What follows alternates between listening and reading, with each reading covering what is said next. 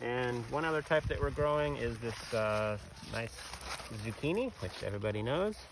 Zucchini is a little trickier to harvest just because the stem gets really tight next to the plant. So we want to be really careful to cut right through that stem and not damage the rest of the plant, and also not cut through our drip line. So really careful cut.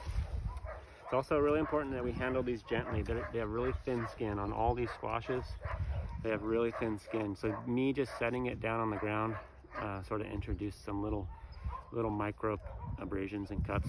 And we want to handle them super gently, place them in the crate gently.